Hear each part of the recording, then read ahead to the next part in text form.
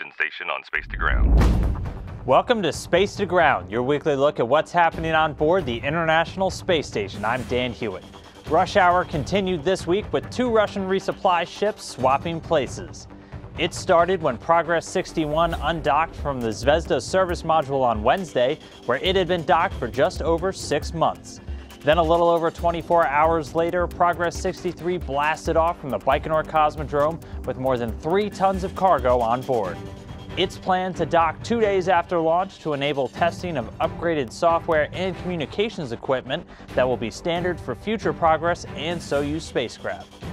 It can be tough to hold on to everything in space, so one new device is looking for a solution from Mother Nature. The Gecko Gripper investigation is testing a new tool that uses a gecko adhesive to stick to items on command. Geckos have special hairs in their feet that let them stick to surfaces without that stickiness wearing off with repeated use.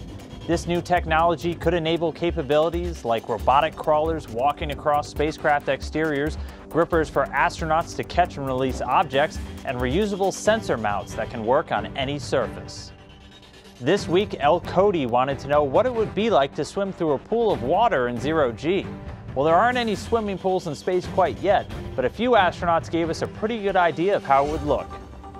The Expedition 40 crew emptied a few drink bags to make a giant water bubble before adding a waterproof camera. As you can see, the water absorbs the camera and sticks to the surface, because without any gravity, surface tension becomes a powerful force to control the motion of liquids.